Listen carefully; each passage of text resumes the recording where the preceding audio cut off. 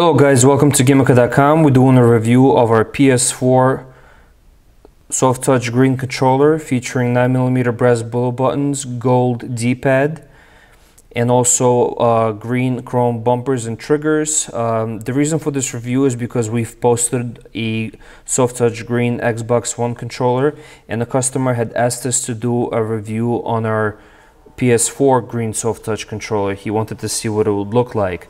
So overall, it's a it's a flat color, but it's definitely a nice color. Sometimes people don't want to have all these patterns, skulls, and everything like that. So this is what it looks like. Of course, you can do a lot more add-ons. You can choose different color combinations for the buttons, and I think gold and green looks nice. But of course, you can choose chrome or whatever your options may be. So this is just a review of this controller. So let us know what you think, and we appreciate all your feedback. Please stay tuned for more videos. Thank you.